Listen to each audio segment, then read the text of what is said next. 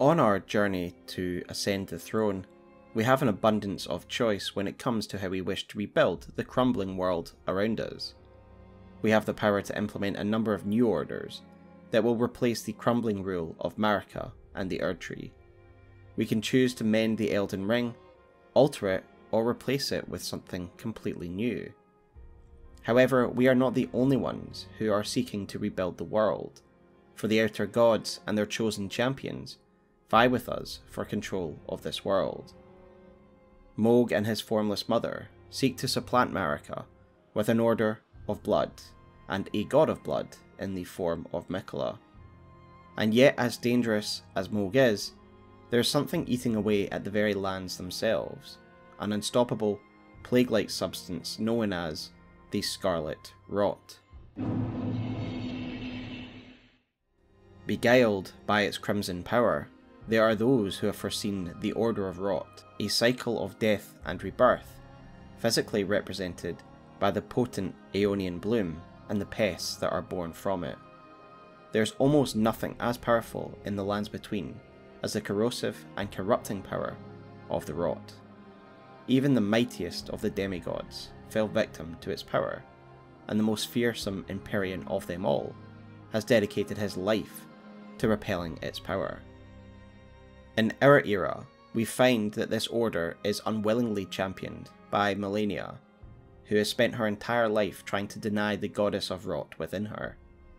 Yet the inevitability of her fate becomes tragically clear as Malenia is pushed to the limit by conflict, and she ultimately loses herself to the Scarlet Rot, while those who worship her do everything in their power to prepare for her ascension. Yet the root of the Scarlet Rot has a far more expansive history, making it clear that Malenia is only the latest vessel in a play for power by an exceptionally powerful and patient outer god. So grab your hazmat suits and join me as we dive right into the depths of the Scarlet Rot and Malenia, the goddess of Rot. I think that before we get into the video proper, it would be worthwhile to understand what the adherents of Scarlet Rot expect to achieve, as well as getting an understanding of the Rot itself. Gowry, an important figure in all of this, who we will return to later, says the following regarding the foreseen Order of Rot. Since Malenia fought Radahn, and the great scarlet flower blossomed in Aeonia, I have dedicated myself to her, and to the resplendence of the Order of Rot, the cycle of decay and rebirth. So the Scarlet Rot, to those who venerate it, is a vehicle for a cycle of decay and rebirth. Much like Nurgle from Warhammer, disease brings death, but from the carcass of the dead comes new life, and so the cycle continues. As you will see as we go through the video, a lot of the ideas associated with the Scarlet Rot, such as butterflies, fungus, and blooming flowers, are symbolic of these ideas of rebirth and decay. The death-bringing aspect of the Scarlet Rot is especially clear when we see the wasting properties of the Rot in-game. The Rot Pot item aptly describes the effects of this as it reads, "The Rot bubbles up from the swamp of Aeonia and eats away at life like a vicious plague. It is a plague that eats away at life and flesh." As we see from Malenia and Millicent, both infection vectors, they have lost their limbs, which have been consumed by the Scarlet Rot, and when we are ourselves infected with it, we are devoured until we die. We can also see how the infection can devour someone else's brain, corroding their organs from the inside out, until they are little more than a rabid beast. Such is the fate of both Radahn and Ezekiel, both of whom have their minds wasted by the rot that writhes within them. This is not a natural disease, it is an aspect of the cosmic being known as the outer god of Rot, and as such it cannot be easily cured or repelled as a regular plague. Gowry comments on the fact that the gods could not even stop it, for he says, "The rotting sickness that afflicts Millicent has no cure. When the Erdtree flourished, even the demigods could not stave off its effects, despite their nigh godhood." The only things that appear to have had any forestalling effect on it is fire and Miquella's Unalloyed Gold. And even then, fire only seems to have limited utility, as unless the infected are completely burned away, they can still be animated by the living plague, as seen by the plague zombies who still animate even when they're on fire and most of their bodies have been rotted away. I think we can see how unnatural this infection is by looking at the fact it can affect essentially every form of life imaginable. Dragons, Haligtrees, and even crystallians, inhuman life forms that don't even have fleshy bodies, and yet they can still become riddled with the Scarlet Rot. In fact, it even appears as some that have been infected, crystallians that is, have come to the Haligtree for whatever reason, as if they are being made to serve Malenia, the goddess of rot, as if the Scarlet of Rot somehow controls even these unusual life forms. And then there is the other facet of the cycle of rot, the rebirth half, i.e. the rebirth that happens in the wake of all of this death. This aspect is fittingly represented by the various fungi and mushrooms we see in areas afflicted by the Scarlet Rot. Mushrooms themselves are forms of life that grow out of decay, and so we can see in truth what Gowry purports. New life is springing from that which has been broken down by the Scarlet Rot. With the death that it brings, so does it bring new life. Even Miquella's revered Haligtree was no match for the overwhelming influence of the rot. With Malenia returned from her conflicts, she has brought the wasting sickness itself to the tree. In my Miquella lore video, I argued that the presence of an Erdtree avatar at Aphale implies that the Haligtree itself is a sapling offshoot of the Erdtree, and I take this from the description of the staff of the avatar, the weapons wielded by the avatars, and it reads the following. The avatars, emerging in the wake of the Elden Ring shattering, were determined to protect the withering Erdtree's offspring. Therefore, why else would this avatar be here, if not to defend the Haligtree, leading us to conclude it is an offshoot of the Erdtree. So the very fact that the Scarlet Rot has infested not only this avatar, but this offshoot of the Erdtree itself, is a testament to the potent and devastating nature of the Scarlet Rot. The rot has hollowed out the Haligtree and taken over its carcass completely. The Scarlet Rot mushrooms are growing from its bark and boughs, and literal waterfalls of the Scarlet Rot itself flow through the hollowed out centre of the Haligtree itself, showing how overrun and saturated the tree is with the Scarlet Rot. Indeed, by the time we get to the tree, it is barely a husk for the Scarlet Rot, a far cry from the idealised tree that we see represented in the symbolism of Miquella's people and warriors. Aside from fungi, there are other examples of life that appear to form in the Scarlet Rot's wake, such as the pests and the giant ants, the latter of which is implied to be connected to the rot through the ant spur rapier, and this would explain why they infest the underground areas and the Haligtree, as these are areas both connected to an infection of Scarlet Rot. And whether they are born from the rot or just thrive in it is up for debate. The giant ants are not the only misproportioned and giant animals that we see surviving in areas with Scarlet Rot, and we will return to that when we get to Caelid shortly. But suffice it to say, whilst others die in the wake of the Scarlet Rot, clearly there are some life forms that benefit from the decay that it brings. Of course, the pests themselves are the most connected to the rot, especially since they are referred to as the kindred of rot, suggesting they are themselves actually creatures of the rot rather than creatures that just survive in the rot. Interestingly, however, these pests were not born of the Laker Rot, nor the outer god of rot directly, but they seem to be connected to Malenia more specifically. As such, they are often referred to as the children of the goddess, such as in the Kindred of Rot's ashes, and specifically the pest's glaive, which is where it is stated they come from the Aeonian Swamp directly, and its description reads as follows. Glaive made from a hard, sharpened shell, wielded by the pests who emerged from the swamp of Aeonia. So while the Scarlet Rot is a vicious and cleansing form of death, new life springs eternal from the decaying remains of the old. One needs only look at the real world to see that this is a reality of life. In the corpse of any decaying animal, one will find new life incubating, like maggots, as well as it providing great sustenance for other larval insects. I would suggest that these pests are evocative of this type of carrion life, an insectoid form that flourishes in the decaying remains of other life, especially given their appearance, which to me is something between a cockroach, a silverfish, and a centipede. Yet these creatures are not completely mindless beasts, as we learn from the item description again of the pest glaives, which reads as follows. Though men might recognise the keen intellect of the pests, evidenced by this scare's uncanny design, it will never be understood by them. Indeed, we see them participating in behaviour only exhibited by sentient life, such as guarding Millicent, who they see as a holy vessel for the Scarlet Rot.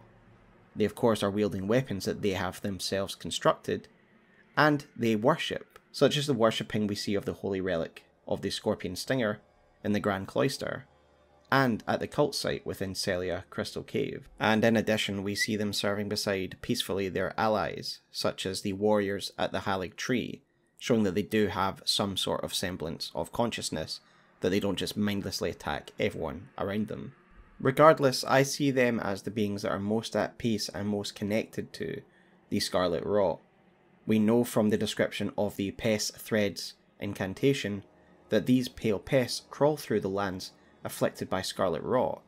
It does not affect their bodies, and in fact they thrive in it, whereas other life is completely devoured by it. They are intimately linked to the Scarlet Rot and Malenia, goddess of Rot herself. They are the true children of the Rot. One of the constant indicators of the Rot's presence that we see in game is of course butterflies, i.e. we see them in the depths of the rotten Haligtree, and of course in the Aeonian Swamp there are butterflies aplenty. The imagery here is once again pretty clear. Butterflies are symbolic for rebirth, again in keeping with what the Scarlet Rot represents, a cycle of transformative life. A piece of imagery that is bluntly hammered home with Malenia's transformation into a goddess of Rot, when she emerges from a cocoon as a butterfly-esque being with butterfly wings made of butterflies. So that being said, yes, it looks like the Aeonian butterflies seem to be part of Malenia herself, for their description reads, according to myth, these butterflies were once the wings of the goddess of Rot herself. And indeed, as mentioned, when Malenia does transform into the goddess of Rot, her wings do appear to be made of lots of these butterflies pressed together. Now, you'll realise that this poses a difficult lore quandary, and one that I will seek to explain in the course of this video. The problem is that most people assume that in her fight with us, this is the only time she has transformed into the goddess of Rot. Yet this would not make sense, because given these butterflies exist already before we force Malenia to transform, it means she must have already transformed before, so that these butterflies could break off and infest the lands between. I would therefore suggest that each time she blooms, a facet of her god form comes into being as much as it does with her fight with us. I ultimately believe that her transformation during our battle is actually only the second bloom, rather than the final third bloom that most people seem to believe. I will explain this in depth and give you the answers you seek when we revisit Malenia in the Goddess of Rot chapter of this video. But more on that later. The Aeonian Swamp is a great example of what one would expect from the Age of Rot. The Aeonian bloom that bloomed during the battle between Malenia and Radahn has literally grown to wrap its tendrils through all of Caelid, spreading death and disease, but also new forms of life growing from that death. This is the vision of the world that the servants of Rot would have brought about, a world of constant death and rebirth.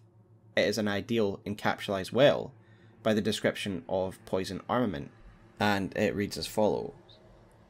Those who dwell within poison know rot all too well, the death that begets life that comes to all equally. That is to say, it is the cycle of rebirth put into practice. Death begets life, and death comes to all equally.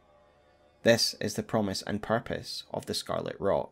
While Caelid to our eyes, and to the eyes of those who serve the Redmane, may look like a realm of utter hell and torment, one cannot deny that from the death is an abundance of new life that is growing. Yet the Scarlet Rot is not a natural phenomena. There is a hand behind the power of this rot, an outer god that once had a physical presence within these lands, inspiring the so-called Lords of Rot to champion its cause long ago, long before Malenia. So I would like to turn to the history of the Scarlet Rot that predates even Malenia's birth. The outer god of Rot is directly mentioned in the item of the Blue Dancer charm, and it reads as follows. The dancer in blue represents a fairy who in legend bestowed a flowing sword upon a blind swordsman. Blade in hand, the swordsman sealed away an ancient god, a god that was Rot itself. We will of course return to the blind swordsman later, but an important aspect to remember for now is the outer god of Rot is explicitly mentioned so we know of their existence, as well as them being termed ancient, and again I would suggest that most of the events we're going to talk about in this chapter happened a long time before the current events of the game. This outer god is also then mentioned in the Scorpion Stinger's item description, an item we know relates to this being due to its location deep within the Lake of Rot and surrounded by the Kindred of Rot. It is also a weapon that inflicts Scarlet Rot itself, and so with that association in mind, let's read the description. Dagger fashioned from a great scorpion's tail, glistening with Scarlet Rot. A ceremonial tool used by heretics, crafted from the relic of a sealed outer god. This stinger knife was fashioned from a large scorpion.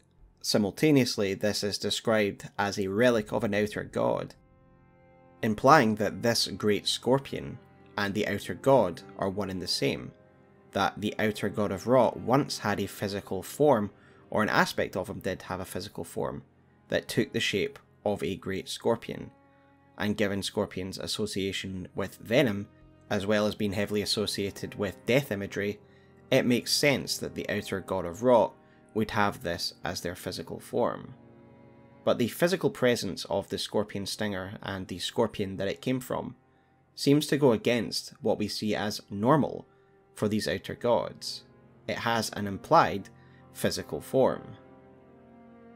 If this relic is of the outer god, then it implies the stinger is made from the remains of a physical form, much as the bastard stars are crafted from the remains of Astel, and it is also termed a relic.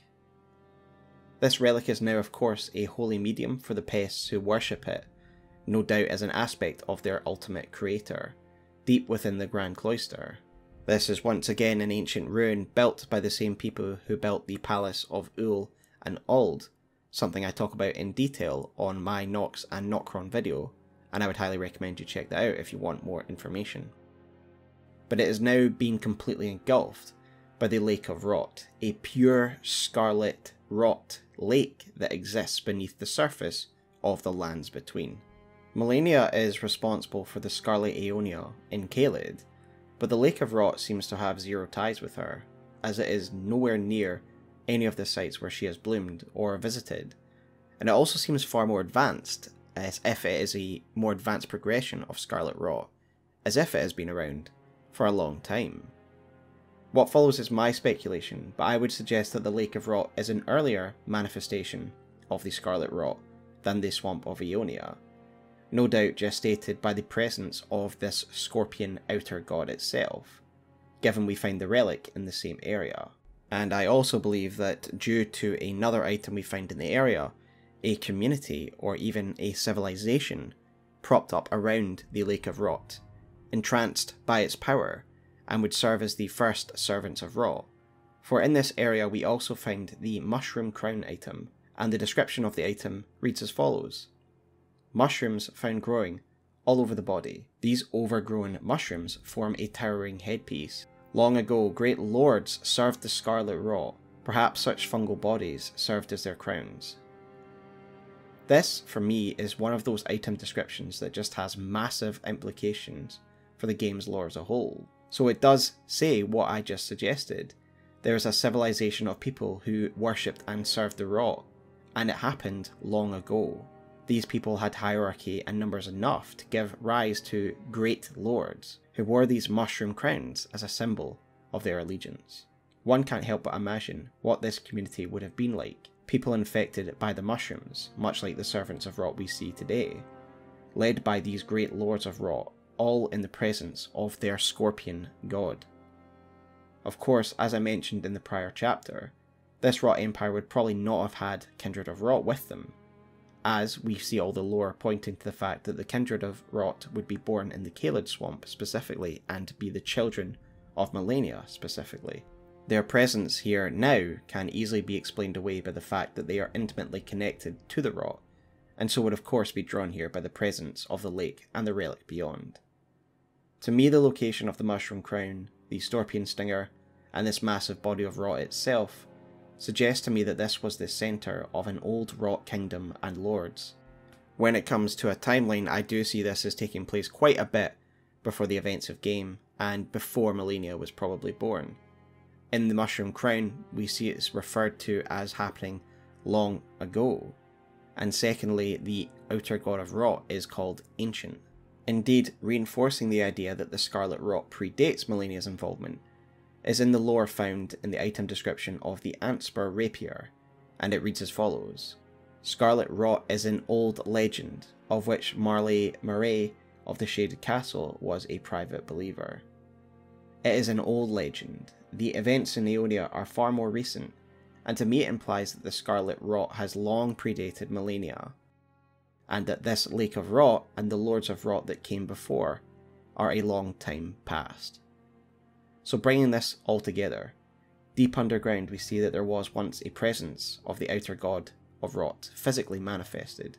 From this would blossom what we now know as the Lake of Rot, and worshippers of this early Scarlet Rot would become great lords, leading the followers and faithful of the Scarlet Rot. And for these people it must have seemed as though the ascension of their order was inevitable, given the power of the rot and the physical presence of this great scorpion. Alas, this was something that would soon be snatched away from them. Unfortunately for those of the rot, agents of the flowing waters were moving against them. From the Scorpion Stinger item description, we learn that the outer god would become sealed, and we can learn more of this event if we reread the Blue Dancer charm, which again reads as follows.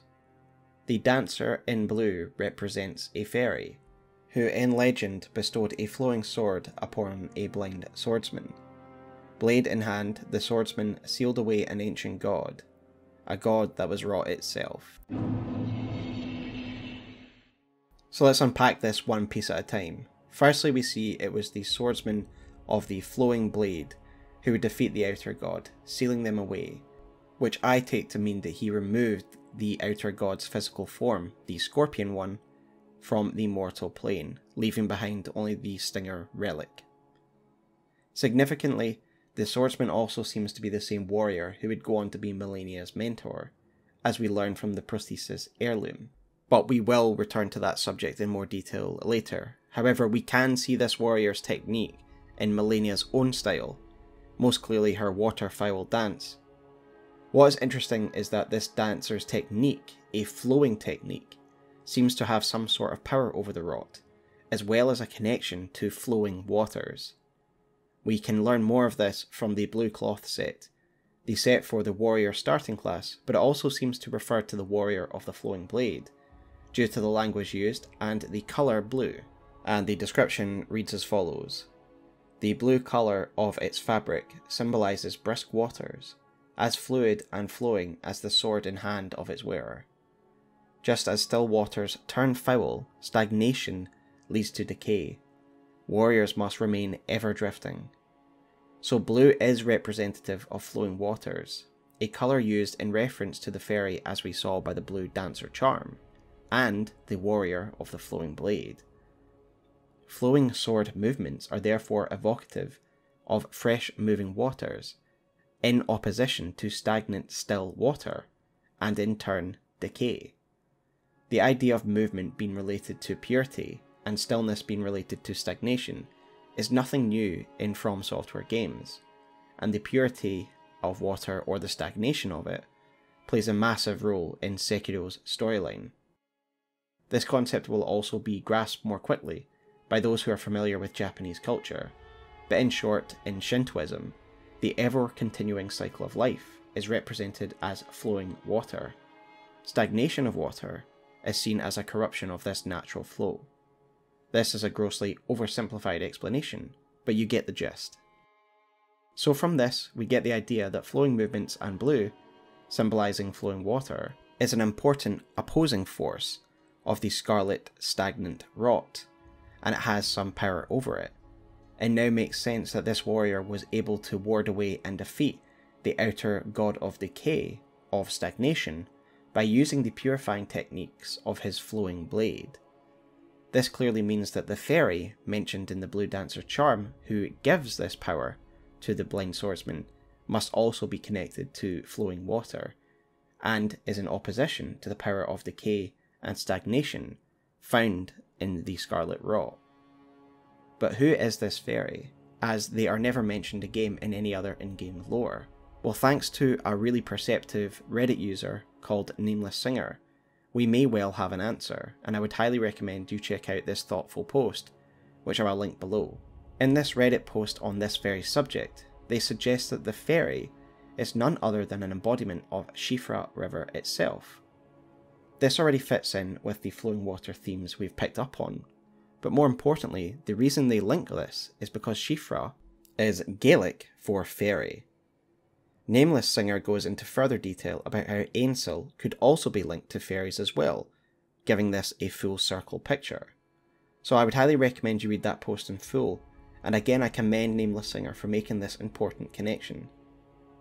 This does tie up to me and makes perfect sense when I read it, because in various European folklore, especially in Celtic mythology, fairies are often seen as metaphysically tied to the water, sometimes the water folk. And so I do believe that it was Shifra River itself that gave the dancer his flowing techniques that drove away the outer god of rot, the flowing natural water versus the stagnant decaying rot.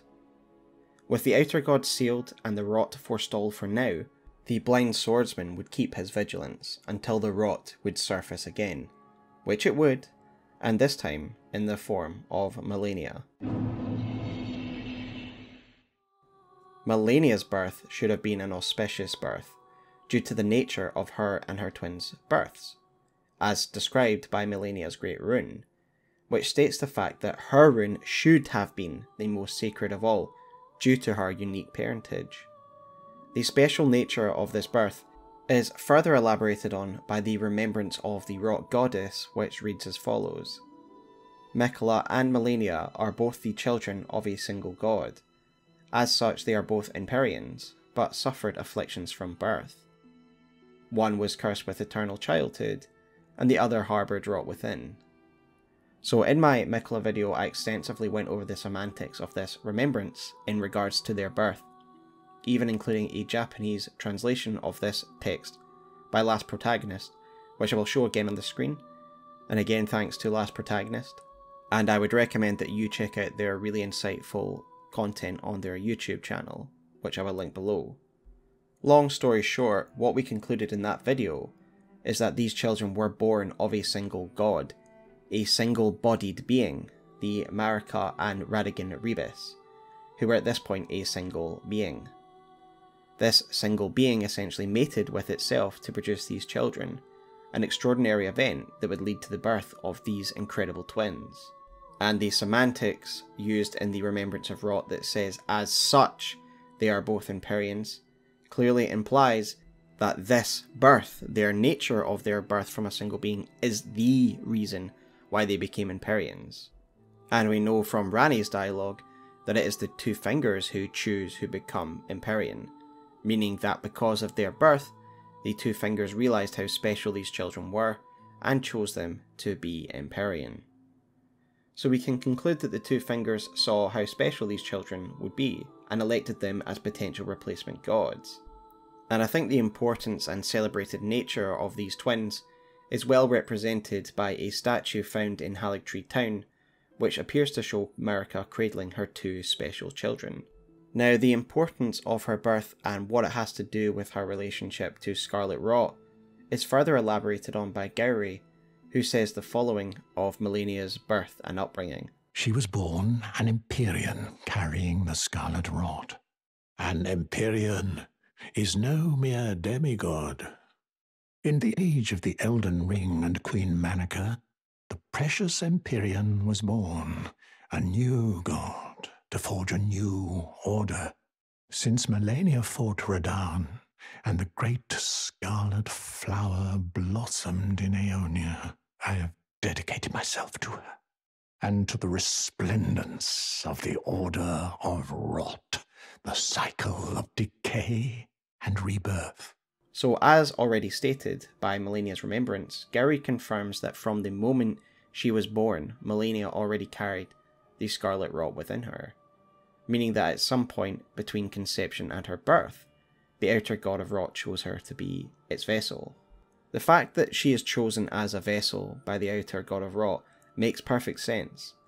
Given the Outer God of Rot's defeat at the Swordsman of the Flowing Blade, this Outer God would need a god or a vessel to rule on its behalf, much like Marika does for the Greater Well currently, and the Outer God of Rot no doubt saw the potential in these twins. Being the vessel for such a potent substance was clearly a massive burden. We can see the effect of rot upon Malenia's very body. She is covered in scars, scaled skin, and has even lost limbs to the advancing rot. This is why I find Malenia to be one of the most extraordinary, heroic, and tragic figures in all of Elden Ring. She suffers so much right from birth, and yet still manages to rise as one of the most powerful beings in an age, whilst bravely containing the rot within herself. And Malenia's courage is something that transcends the ordinary. We can see that she is so infused with the Scarlet Rot that even her great rune becomes afflicted by it, and we can see this from the actual image itself and the description of the great rune. However, her great rune also tells us more about her character, for it reads, "The blessing of this half-rotted rune reduces the healing power of Flask of Crimson Tears, and yet, due to the infusion of Malenia's spirit of resistance, attacks made immediately after receiving damage will partially recover HP." So Malenia's ability during her fight with us to recover health from attacking is actually the product of her own courage, her courageous resistance against the life-sapping rot. This is so powerful that it actually manifests itself as an actual power through her great rune. The one joy she would find within her life was the pride that she felt in her skill with a blade. For her brother, it would become a fixation for most of Miquella's life to find a cure for his beloved sister's plight. And at this point I would of course recommend you watch my lore video on Miquella, as it goes into far more detail on these events and in a way is a companion piece to this one. But anyway, Miquella first looked for answers within the tenets of the Golden Order, but in time Miquella determined that the answer lay not with his father's order nor with the Greater Well. Something we learn from Radagon's Rings of Light, which reads, "One of the incantations of the Golden Order fundamentalists, a gift of gratitude to the young Miquella from his father Radagon, and yet the young Miquella abandoned fundamentalism, for it could do nothing to treat Malenia's accursed rot." This was the beginning of Unalloyed Gold, and so he would establish his own order of Unalloyed Gold with his Haligtree. This was a movement dedicated to eradicating the meddling influence of the Outer Gods, but of course his primary focus would be on pushing out the Scarlet Rot from his sister Malenia. In the course of his work, Miquella would develop his Unalloyed Gold, a purified material that has the power to repel Outer Gods, a fact which is confirmed by the item description of the needle itself, which reads, "An intricately crafted needle of unalloyed gold snapped in half. A ritual implement crafted to ward away the meddling of Outer Gods. It is thought capable of forestalling the incurable rotting sickness. Sage Gowry has designs for this needle." This of course isn't capable of curing the Scarlet Rot completely, especially for those who act as its vessel, such as Malenia and her offshoot Valkyries, but it is effective in holding back its advances and effects. We of course see the power of the Unalloyed Gold on Millicent firsthand, as when we first meet her she is barely able to function, as the rot eats away at her insides. However, when she inserts the unalloyed gold needle into her flesh, we can see that she is given immediate relief from its advances, and can function as well as any normal human. How Miquella has the understanding to actually be able to do this is in part explained by Gowry himself, who says the following. The work of a true artisan, a meticulous, bold craftsman who grasps the essence of life. Miquella understands the essence of life, and how it can be affected by the powers of the outer gods.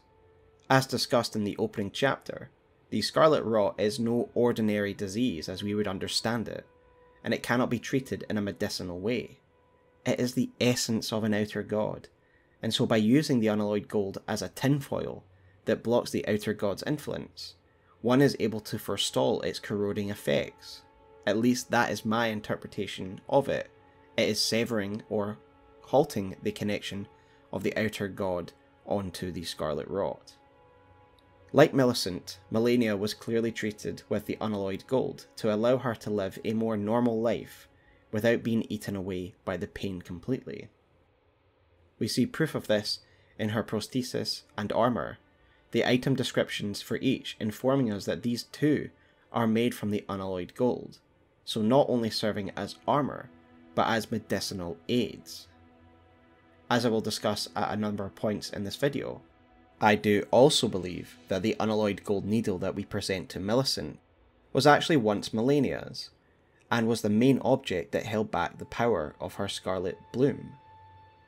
This is all, of course, to buy Malenia more time while Miquella searches for a permanent solution, as this is of course not permanent. I believe that Miquella's hunt for a greater cure is hinted at in the item description found within Malenia's armour, as it reads the following. Malenia awaited Miquella at the foot of the husk. My brother will keep his promise. He possesses the wisdom, the allure of a god. He is the most fearsome Empyrean of all. So here we see mention of a promise, and to me it is quite clearly implied that Miquella's promise is to search for a true and complete cure of her sickness. Most likely why he embedded himself in the Haligtree, again something I speculate on in my Miquella video. But sadly it is a promise he is unable to keep, due to the interference of Mohg. But at the very least, the unalloyed gold needle helped keep these scarlet blooms held back, and therefore halted her transformation into a goddess of rot proper. That is of course until she chose to remove it, but again we'll get to that soon.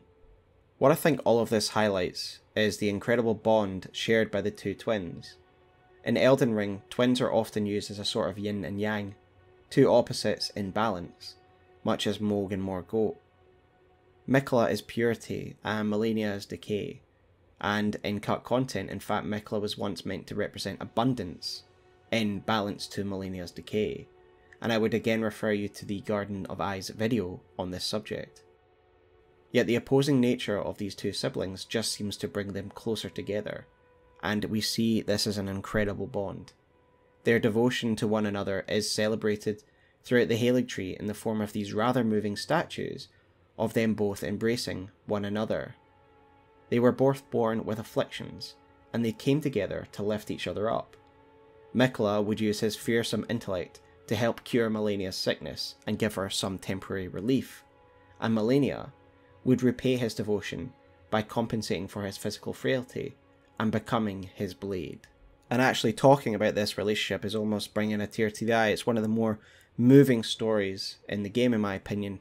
These two broken and afflicted children, doomed from birth, and yet that did not stop them from loving each other and supporting each other the best way that they could.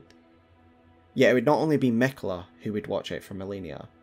There was clearly another important influence in her early life, and we now return to the swordsman of the flowing blade. The prosthesis wearer's heirloom talisman tells us about this relationship, as it reads the following. Though born into the accursed rot, when the young girl encountered her mentor and his flowing blade, she gained wings of unparalleled strength. So I think that we can clearly determine that this meeting was not a coincidence. Rather, the flowing swordsman once again finds himself tracking down the source of Scarlet Rot.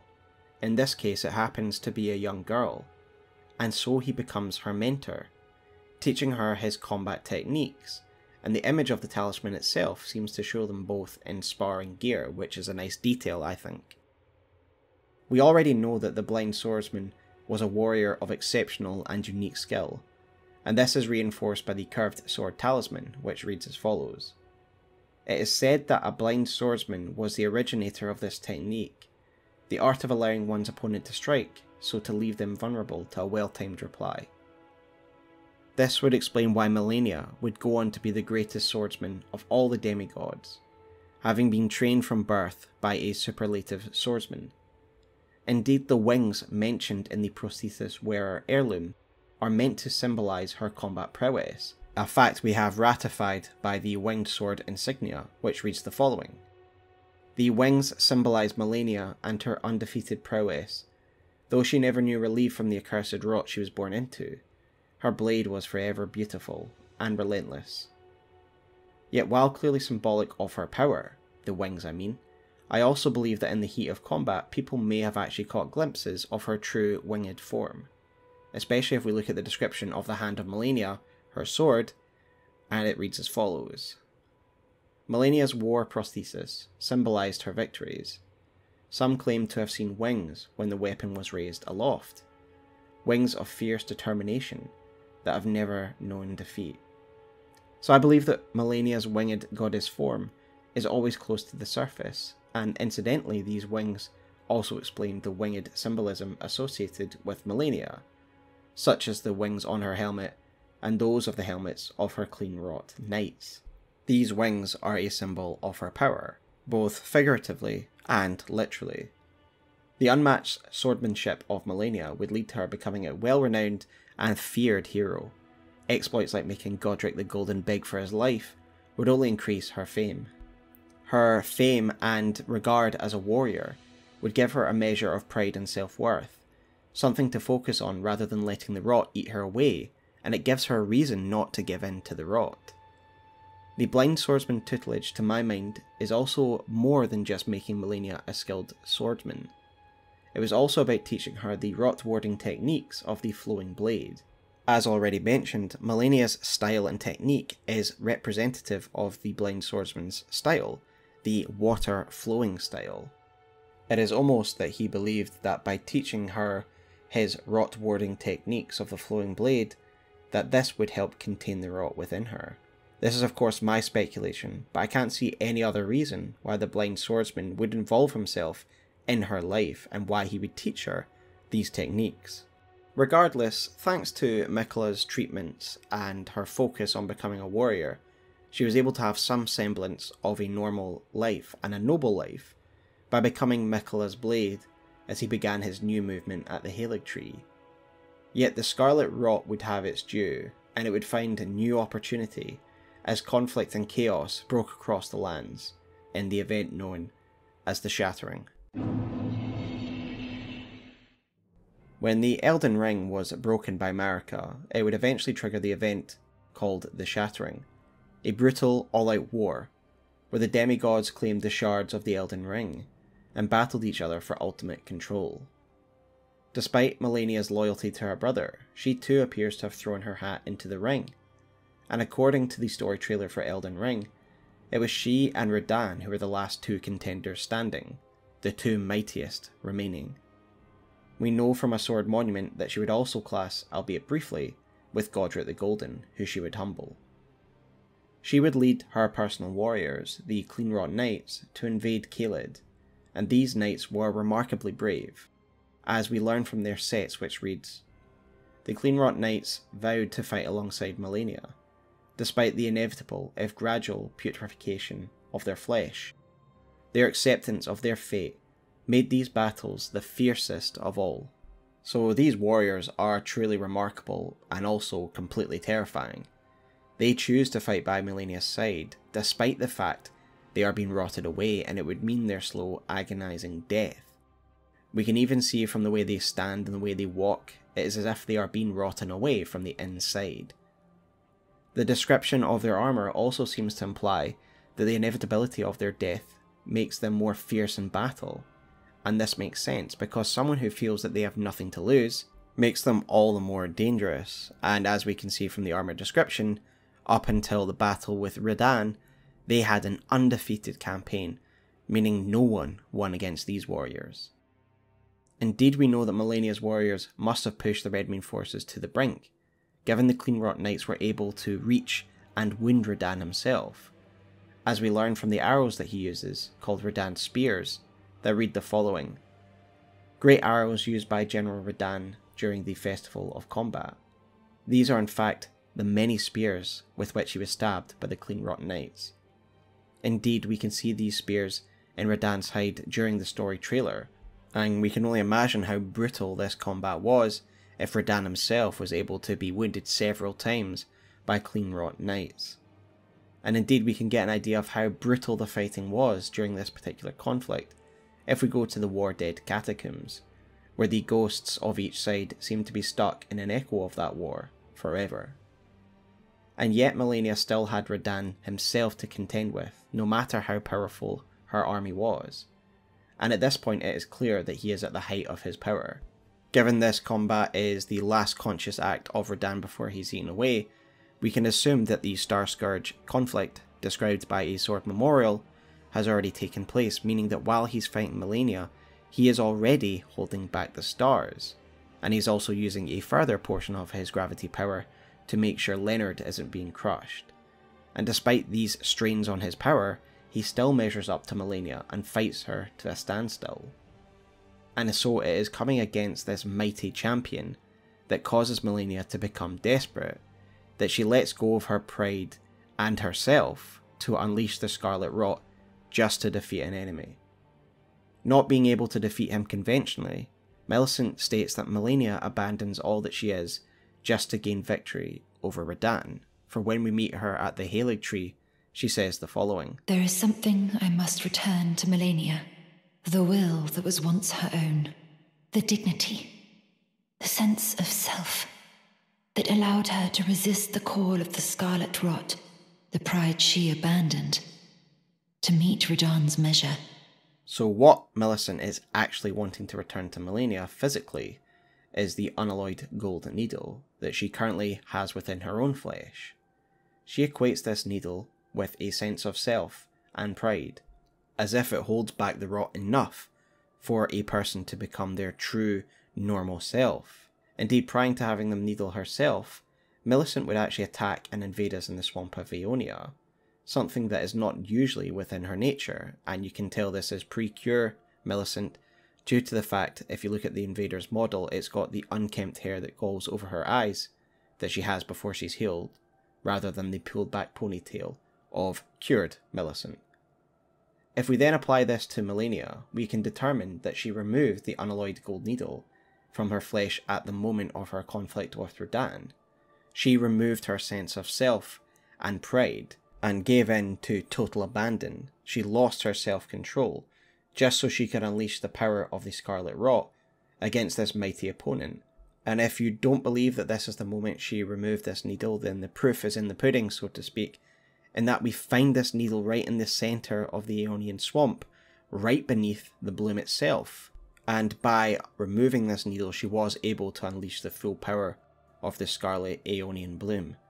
Yet in doing so, she lost her sense of self, and now she is very much at the mercy of the encroaching rot, much as we see Millicent is when we first meet her. And indeed, the story trailer shows us this pivotal moment in real time. Malenia leaps on Radahn, impaling him with her blade, but at the same time she wounds herself, allowing her own afflicted blood to run into his wound, creating a connection between the two.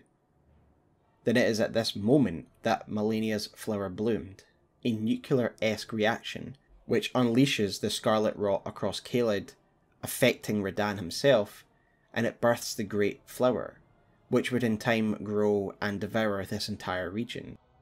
We can imagine at this point that Radahn will have stumbled away wounded by the Scarlet Rot and the Aeonian explosion, and Malenia herself falls unconscious and would need to be carried back, and we learn this from the ashes of Cleanrot Knight Finlay, which reads as follows. Finlay was one of the few survivors of the Battle of Aeonia, who in an unimaginable act of heroism carried the slumbering demigod Malenia all the way back to the Haligtree. she managed the feat alone, fending off all manners of foes along the way. This event effectively will end the war between Malenia and Radahn. Malenia is passed out, and Radahn begins to suffer from the Scarlet Rot, being eaten away from the inside out. This event is also what makes Caelid what it is today. The taint of the rot has corrupted the land beyond repair, and it is no doubt a preview of what the world would be like under the Order of Rot. Despite the trailer maybe showing that it's the Wailing Dunes where this all happened, the bloom happened, we know for certain that in-game it actually happened on the site of the Swamp of Aeonia. This is confirmed by one of the ghosts that overlooks the Swamp of Aeonia, and I also think it's confirmed by the superb environmental storytelling in this area, as you can see exactly where the flower bloomed, at Commander O'Neill's arena. Even from this far away you can see the great boughs of the plant twisting into the sky. This is in the centre of the swamp, and it is ground zero for this explosion, where the very core of the old Aeonian flower is still spiralling into the sky. And it makes sense that this is where this all went down, because it is the part of the land that is most saturated from the rot. It is the site from where the rot evidently spread throughout the land. And indeed we can see the branches of the flower that is spread throughout all across Caelid. It all originates and goes back to the original plant in the swamp. And if you compare it to the fresh bloom that Malenia conjures when we're fighting, you can see how much it's grown and developed over the years. Its branches reach all over Caelid, and from each of the branches, especially in the centre of the swamp, you can see that new Aeonian buds are growing from it. And it highlights how really dangerous Malenia is. Just one bloom was enough to unleash this flower that would grow and spread to effectively consume an entire region. As we learn from Finlay's ashes, with their general incapacitated, not many Clean Rot Knights actually survived this conflict. We can see that some made it back to the Haligtree, some have survived in the swamp all these years, and some have fled, like to the abandoned cave where there are 2 Clean Rot Knights waiting for us. However, many more of them died, and now serve as carrion for the bestial Radahn to feast upon. Yet for the Redmane warriors, a new war was about to begin, one against the land itself. We learn of the Redmane's struggle to contain the rot from their Knight Set, which reads as follows. When they were driven to defeat by Malenia's Scarlet Rot, the Redmane Knights burned the crest on their left breast of their armour to indicate their resolve. Alas, dear home, I shan't see you again, for our duty is to remain here, a bulwark against the blight. And I think this is a nice bit of storytelling that is reinforced by the actual armour set themselves, as you can see the symbol on the left hand of their breast has in fact been rubbed off, unlike the other knights of other regions. So we can see here that the Redmane warriors, dutiful to the last, know that they will never return, as they see the battle will never end, and they have taken up fire to contain the spread of Scarlet Rot. We do learn from the Redmane pot that fire does seem to hold back Scarlet Rot to a degree, for the description of that pot reads the following. Even today the survivors of Radahn's battalion employ fire to stave off the Scarlet Rot. We see this throughout the land as the forces of the Redmane employ fire to prune the infection wherever it is, burning the bodies of infected beasts. But they must also do battle against the resilient and dangerous beasts of Caelid. Right near the entrance to the region, we see that a camp and caravan of Redmane warriors has been completely overrun by these monsters, the flesh of these men now being devoured by the time that we arrive. This is the brutal war against a new ecosystem, one built to erode human life, and from the ruined remains, new dangerous life will be sustained. In retaliation, the Redmane warriors hunt, kill, and burn the mutated beasts of the Caelid Wild. These animals, being able to survive and eat in a land polluted by Scarlet Rot, must be part of its ecosystem somehow, much like the giant ants that we looked at before. And, as even suggested by Zuli the Witch on a Twitter thread, giantism could be a symptom of the Scarlet Rot, explaining the unusual proportion of the crows and dogs in Caelid, as well as the giant ants that also seem to be linked to the Scarlet Rot. Regardless, it seems as though the warriors have been at least partially successful in their efforts to isolate the spread of the Scarlet Rot to Caelid. As we can see, the spread of the rot seems to end more or less at the border between Caelid and Limgrave. So how have the Redmanes managed to do this? Well, it simply could be that the rot just hasn't spread that far yet. However, if we look at the environmental storytelling again, we can see that between Caelid and Limgrave there is a smouldering wall, and it seems that these walls are how the Redmane soldiers have been able to slow the rot's advance beyond Caelid. Indeed, in general, they seem to use smouldering walls to hold key positions throughout Caelid. Yet the bloom had more consequences than the immediate devastation and destruction of Caelid. It was an act that brought new life in its wake. Malenia's Aeonian Swamp would raise her children, the Pests, but it would also birth a more intriguing and complex life form in the form of her Valkyries. In so many ways, these daughters are closer to Malenia than anyone else, and so it is to Millicent and her sisters that I would like to turn us to next.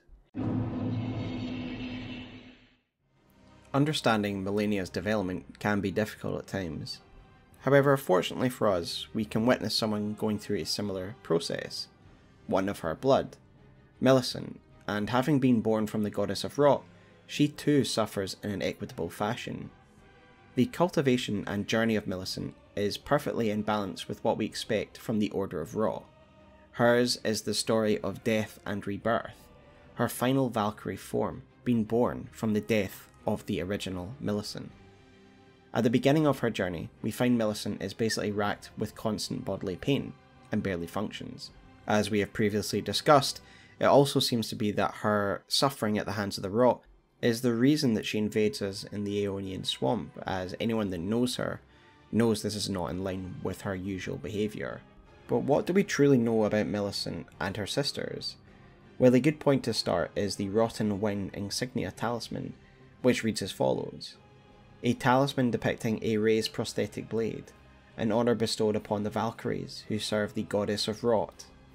The four sisters were born in the swamp of Aeonia, and came to the Haligtree under the aegis of Gowry, and yet those buds were doomed never to blossom.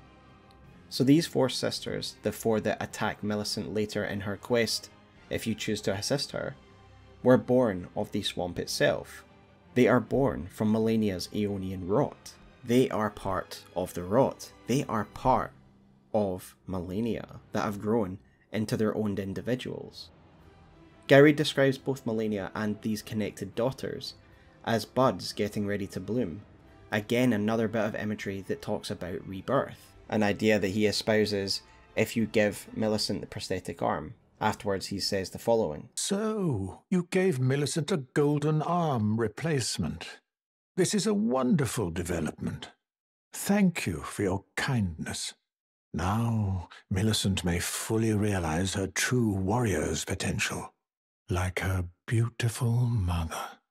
The girl, Millicent, she is a bud, green and undeveloped, waiting to flower into magnificence.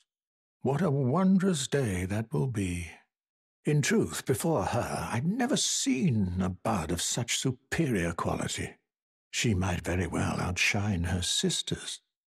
Describing these sisters as buds implies that, like Malenia, Millicent and the sisters have the potential, but haven't reached their final form.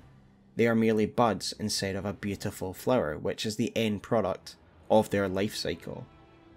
Millicent herself seems to have more potential than her sisters, a bud of superior quality, meaning she has the potential to be a far more powerful Valkyrie when she blooms. The term Valkyrie can give us a hint as to what we can expect from this sort of transformation. In Norse mythology, Valkyries were not gods, but beings who served the god Odin, as winged maidens who would choose who would die in battle. So this is fitting. Malenia will rise as a winged goddess of rot, and these daughters, connected to her, transform into her Valkyries, her maidens of rot. It is implied by Gowry that they are indeed intrinsically linked to her and Malenia's transformation, that their ascension will align with Malenia's, as he says the following: She is to meet them very soon, her sisters, And when she does, she'll be defeated, surely, and begin to flower. Which is why, if you happen to be present for the girl's fight with her sisters, I ask that you side with the sisters and kill Millicent. It must be done by your hand, no other. Millicent trusts you, rather deeply, in fact. Sever that trust. Nurtured by betrayal, her bud will flower most vividly. When Malenia ascends to godhood, Millicent too shall be reborn as a Scarlet Valkyrie. Like all flowers, they require cultivation, and in this case it is implied that stress or emotional damage plays a factor in their transformation.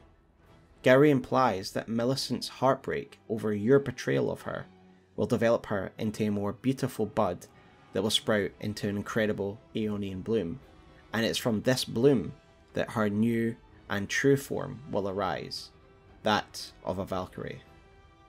Millicent does also seem aware that she has been prepared for a transformation from herself into something else. If you choose to side with her at the end of her quest, she realises that this transformation would mean the death of who she is now, for she says, "But this is where things end.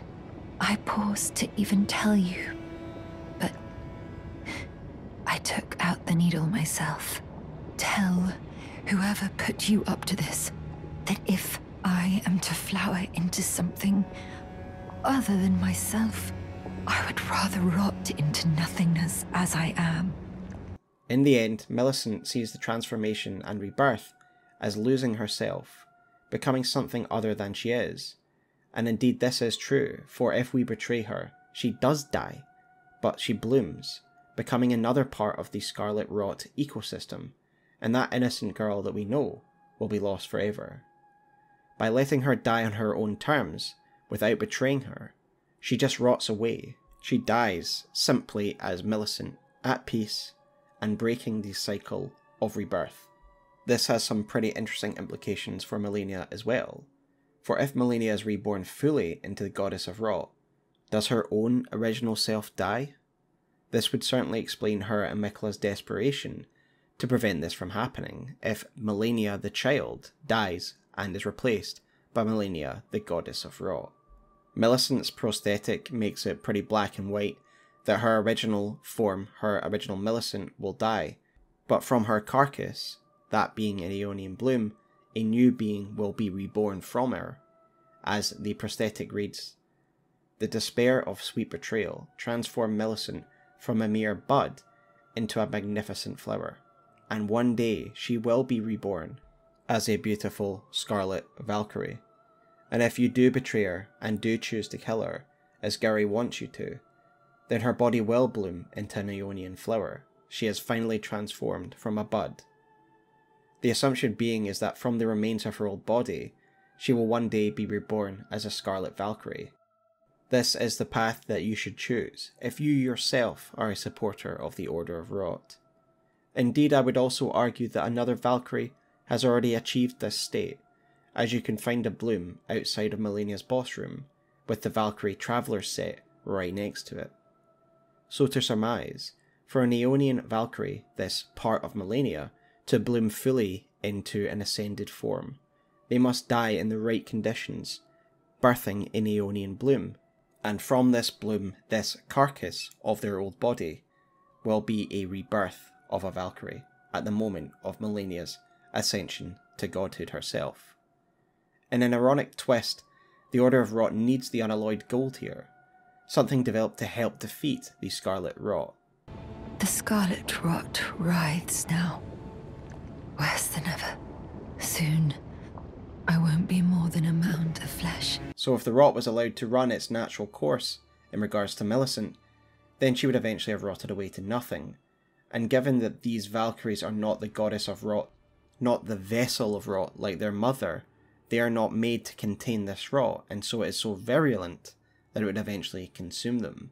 And so I see Malenia's relationship to Unalloyed Gold as something different than the relationship of Millicent and the Unalloyed Gold.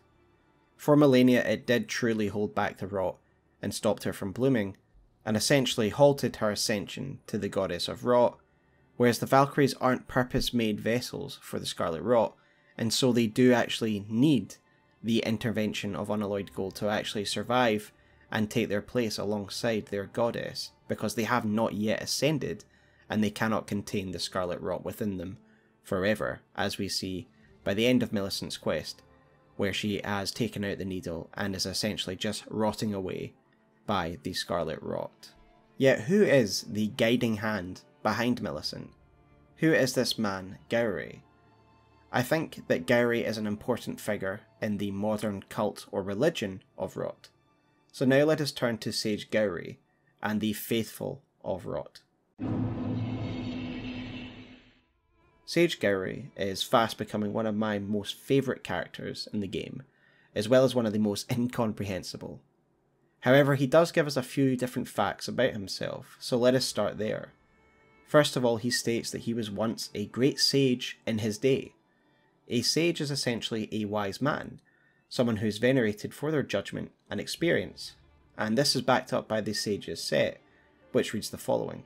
Attire of the wise sages who were deemed heretical, evidence that the wearer was driven from town. In fantasy, sages are also sometimes conflated with mages, and the item description here states that he was driven from a town.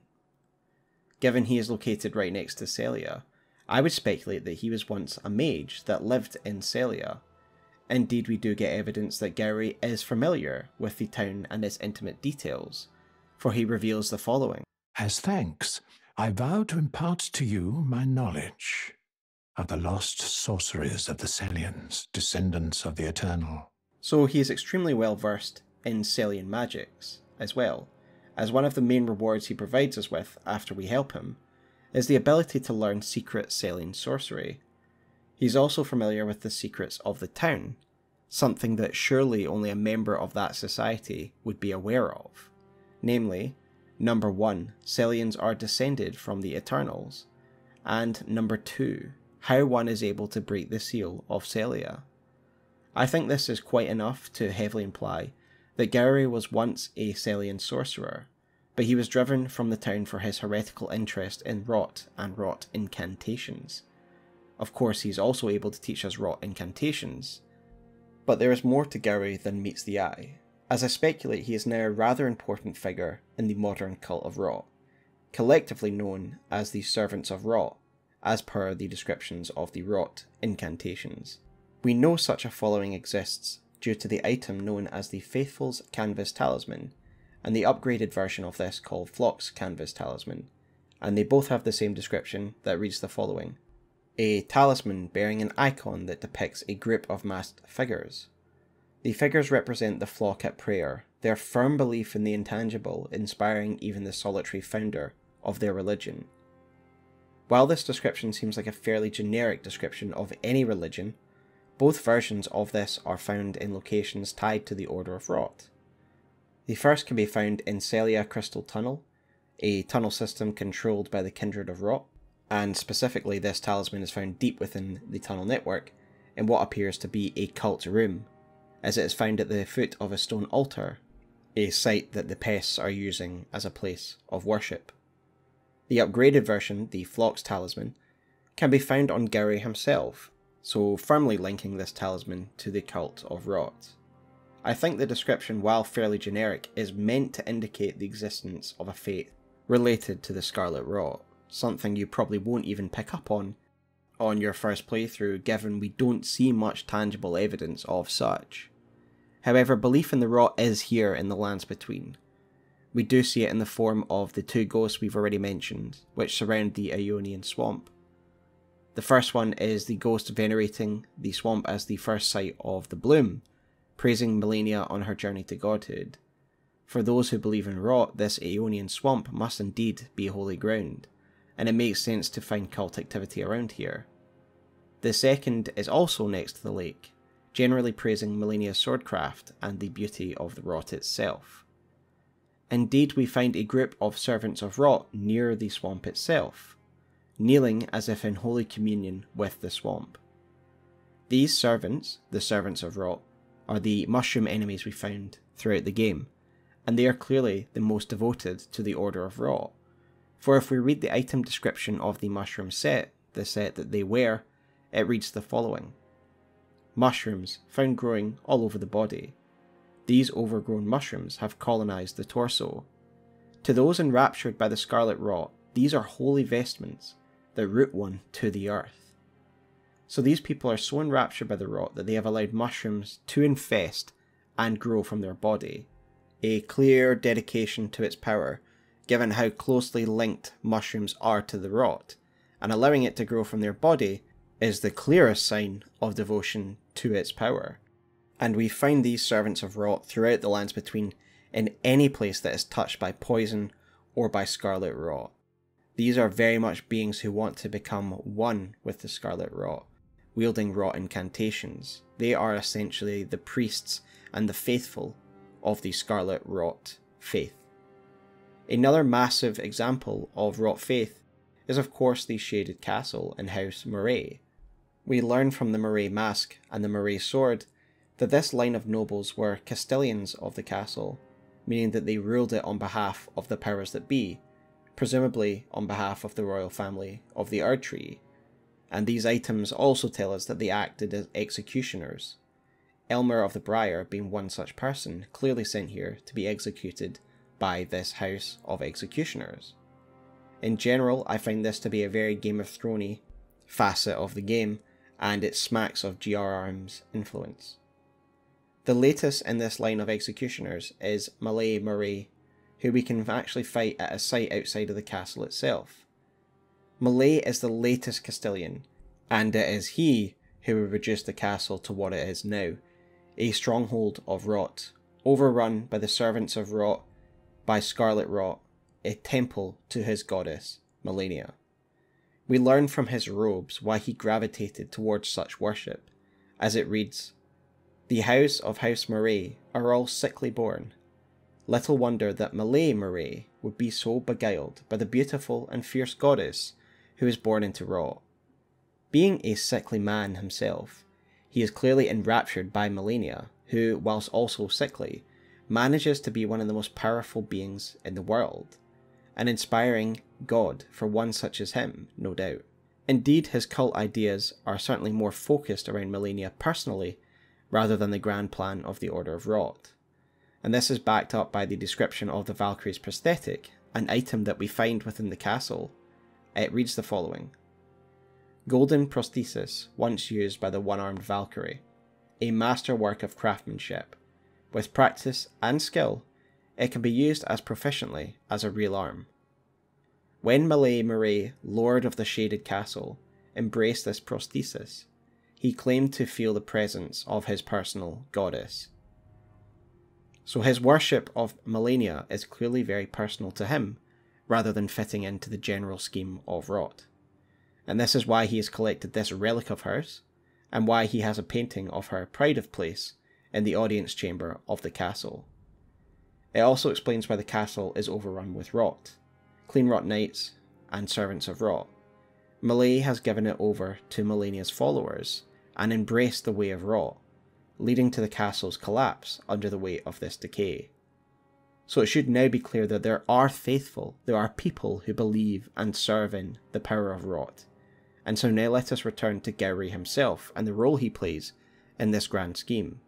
Gowry tells us of the moment that he became one of the faithful. Since Malenia fought Radahn, and the great scarlet flower blossomed in Aeonia, I have dedicated myself to her, and to the resplendence of the Order of Rot, the cycle of decay and rebirth. He has been dedicated to this cause since the Battle of Caelid, when the Aeonian flower bloomed, and I would speculate that he was so overwhelmed by this event and the spread of the rot thereafter, that he dedicated himself to the rot's cause. Given that he was a resident of Sellia, he would have had a first-hand view of the bloom and Malenia's battle, as Sellia sits right next to the edge of the Aeonian Swamp itself. I would argue that this is when he would be chased from Sellia for harbouring these heretical beliefs, believing in the rot, and when the Valkyries would eventually be born of the swamp, he would be there to act as a father figure for them. before guiding them to their mother at the Haligtree, as we saw described by the Rotten Wing insignia. I would also suggest that Gowry is the founding figure of this modern rot faith, the one that's described by the flock and faithful talismans. Firstly, he is in possession of the more powerful version of this talisman, and secondly, he is the only person in the game who really fits this bill. He is wise, powerful, and has an understanding of the rot incantations, and is intimately well versed in the entire history of Scarlet Rot, and he also believes in what it stands for. And indeed, Gowry's power and intimate knowledge of the rot and its beings can be noticed by those who pay close attention, for we don't actually meet Gowry in person. If you strike down Gowry, in inverted commas, then that body will collapse and reveal itself to be the body of a kindred of rot, of a pest. And this process can be repeated more than once, showing that he will never truly die, because he's not actually there. He is piloting a pest, and he taunts us for trying to kill us this way. This shows that he is powerful and intimate enough with the pests that he has been able to control them. And I believe this places him at the top of the pile for potential founders in this religion. Now, I know there are those that believe that Gowry is in fact the outer god of rot possessing pests in order to guide Millicent. And while his identity is ultimately speculation, and I do agree that this is an exciting proposition to suggest, I do not agree with this suggestion. Firstly, as I have shown, I think there's a fair bit of lore that suggests that Gowry is in fact a Sellian sorcerer, shown by the fact he was A, driven out of a town, B, he is very close to said town, and C, he is very familiar with Sellia's secrets and their magics.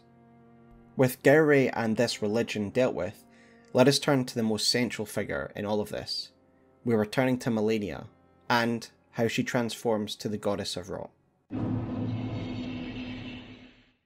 Malenia is an unwilling god, someone who has not embraced her nigh divinity, and in fact has worked with her brother her whole life to try and rid herself of this burden. As such, the faithful like Gowry, whilst loyal to her and love her, lament her rejection of the rot and her children, the pests, for he says the following: Millicent, my daughter, why would you take out the needle? You were so close, so very close, to becoming the fairest of all flowers. Would you disown us, too, as your mother did? We children of the Scarlet Rot. So it is clearly and widely accepted that Malenia has rejected the gift of the Scarlet Rot and in fact has done everything to deny her ascension.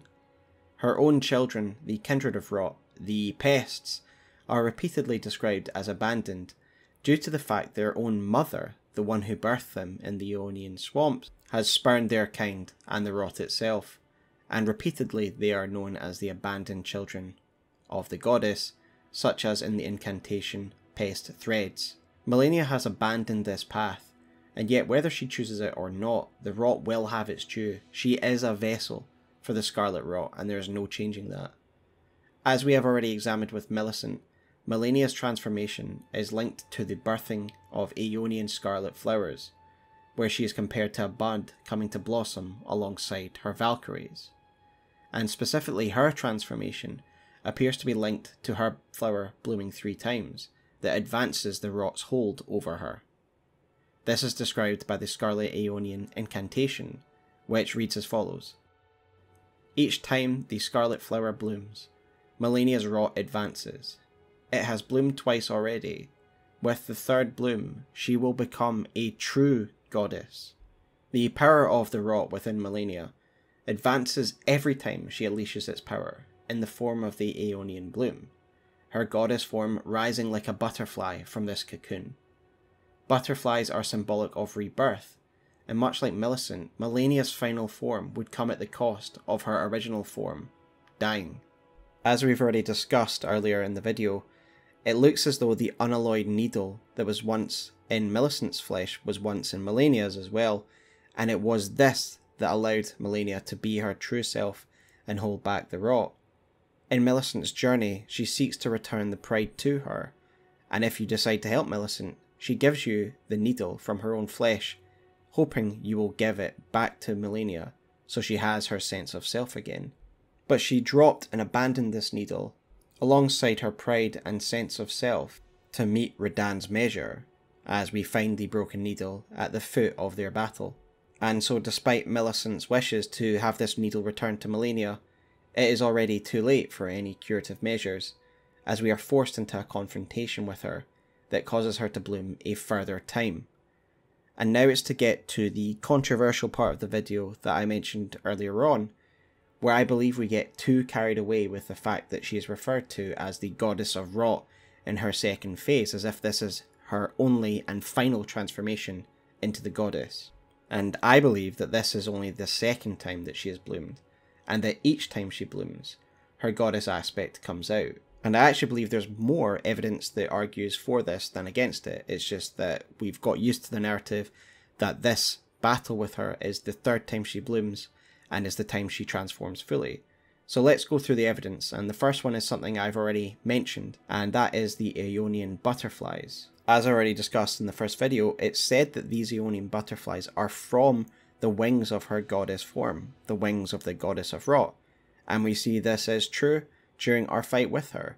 She opens her wings and they are made of butterflies, and Aeonian butterflies spread everywhere. And yet if we are to believe that the third bloom is the only time when she fully transforms into the Goddess of Rot, how do these butterflies already exist by the time we get to this quote-unquote third bloom?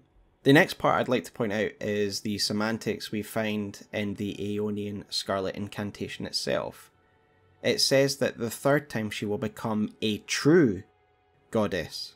Not a goddess, a true goddess, suggesting that she is already a goddess, she just isn't her true and final form. I believe that each time she transforms, we do get the aspect of her Goddess of Rot coming out. It's just that 3 blooms are required for her to permanently become the Goddess of Rot proper, and bring the world into a new age of Rot. The next bit of evidence is I believe we only have evidence of 2 different blooms. We see one in the Aeonian Swamp, and that is irrefutable, it's referenced everywhere and we can physically see it. But I don't believe there's been any others since. This is known to be the first Aeonian bloom. The ghost next to the swamp specifically says this is the first instance of this blooming. So that's fine, that's the first bloom. But ever since then she has been comatose. So when's the opportunity for her other blooms? Because if this is the third bloom during her fight with us, she must have bloomed at some other point. Now others will point to the bloom outside of Malenia's boss room, and I also owe a retraction here because in my Miquella lore video, I also casually stated that this was most likely the second instance of Malenia's bloom, and my opinions have changed since then, so I apologise for that, but that is something I believed at the time, and I now simply don't believe it. As people pointed out to me in the comments of that very video, this is most likely not Malenia's bloom, and it is most likely the bloom of another sister, another Valkyrie. For next to this bloom we find the Traveller's set, and this is the same set that is worn by Millicent and her sisters. So this isn't Malenia's bloom, most likely. And to back this up, the Scarlet Aeonian incantation actually just straight up says she's only bloomed twice. This is an incantation we make after her fight with us. So why would it speak in the past tense when we make it after her? It is suggesting that only twice she has bloomed. Once in the Aeonian Swamp, and once in her fight with us. And finally, I just want to return to the true goddess aspect. I do think she is already a Goddess of Rot. She's referred to as the goddess a number of different sources, especially the ones regarding the Kindred of Rot, which describe them as the abandoned children of the goddess. I think that she is already a goddess, she's just not the true final form. Consider that Rot is all about the cycle of death and rebirth. Does Gowry not claim that Millicent will rise as a Valkyrie from her Aeonian bloom that blossomed upon her death? Well, upon Malenia's death, we have a similar situation. Another Aeonian flower blooms in place of her carcass, and I believe that one day she will rise again from this bloom, and she will become a true goddess of rot. Upon the rotten branches of the Haligtree, we find the Oracle Envoys, who we can learn about from their Oracle Ashes, which reads as follows. Spirits of a monstrous band of musicians who employ sacred arts. It is said that when Oracle Envoys appear, playing their pipes, they do so to herald the arrival of a new god, or a new age.